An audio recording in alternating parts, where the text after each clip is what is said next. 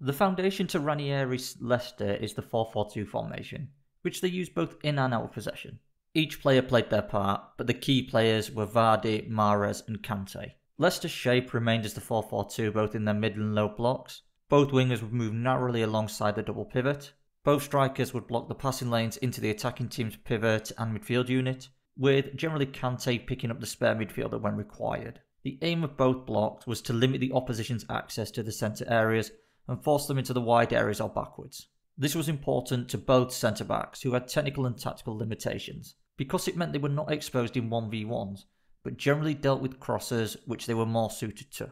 Ranieri's Leicester could be described as the masters of transition. On regaining the ball, Leicester would generally play the ball directly into the space behind the opposition's defensive line for Vardy to exploit. Mahrez was excellent during his time at Leicester. To maximise his strengths, Leicester would aim to isolate the defending fullback in a 1v1.